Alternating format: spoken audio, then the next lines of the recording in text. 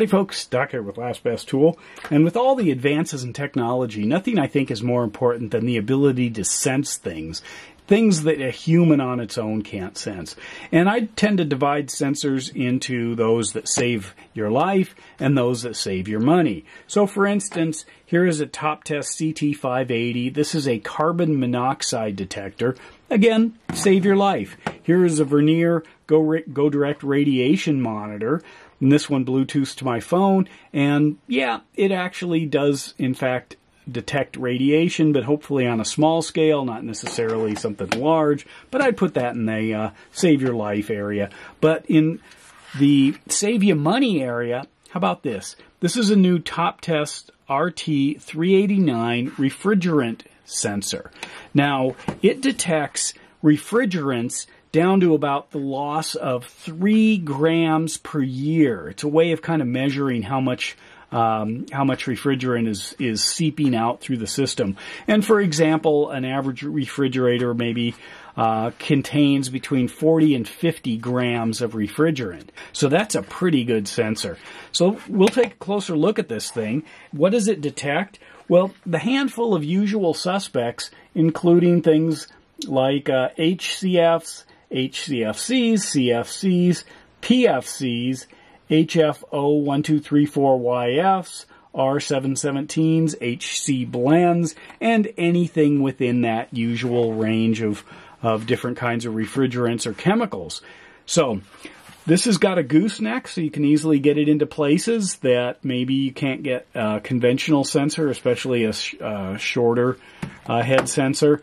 And when we turn it on, it goes through a handful of different, quite effective self-tests, which is important if you have an actual sensor, not just something you turn on and suddenly it blinks and says, hey, I sense that. So what we've got, it's turned on, it's going to go through, I'll give you a chance. It's testing these, a buzzer, 90 decibels. Vibrates. I mean, if there's a problem, it wants you to notice. So you can go into the system settings. There are other settings, advanced. You need the code to get into that, information about the thing, and of course, back here. So it is looking for a refrigerant. That's what the sensor does. So it's testing this. You can set the date. You can see I've got it for August 29th, 2025. So what do we have here? Well, here is an example of this thing going off.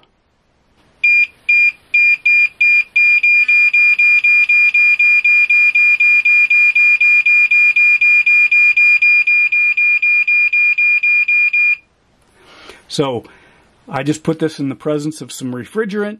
It fired up, removed it to fresh air. That's what happens. And what this allows you to do is test old refrigerators, car air conditioners, HVAC units, all kinds of different things. It sells for a little over $100. I mean, think about that. If you called a professional out to try to find a leak, or if there was a leak, boom, hundreds of dollars. This will give you a head start. Maybe you can work on it yourself. Maybe you can identify the problem and skip the middleman. So the TOPTES testers are essential components of any DIY kit, any professional kit, and in fact, probably the future, since we're going pretty much digital with about everything. Here are some examples of this thing in use. This is one where I'm looking for a refrigerant leak. If I can detect it around a freezer in a basement of a friend's house, just thinking, wow, this thing is not freezing. By the way, here is a little tip.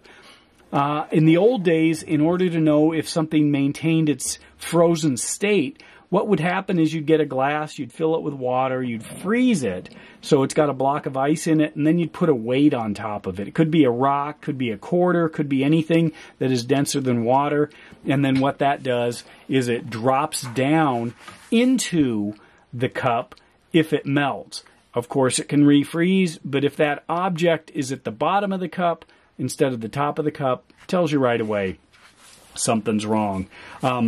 The TOPTES sensor also has a flashlight on it. If I turn that on, you can see it lights up because sometimes we are not working in really bright environments, especially behind a refrigerator. And to think about this in a bigger scale, the different sensors also give you kind of like superpowers when you're working on things. If you can find a leak in your car's AC, you can fix the leak, recharge the AC. You just saved yourselves, could be as much as $1,000, which is pretty wild. And of course, you can use something like this, inside with your AC units, with your refrigerator, outside with your vehicles. Just simply, it's super versatile. All you got to do is get this little sensor somewhere near where there might be a loss of refrigerant, and you're good to go.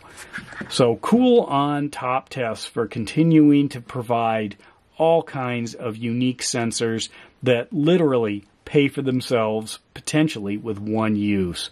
So there it is, the TOPTES RT-389 refrigerant sensor. Let me know your thoughts and uses. And with that, Doc out.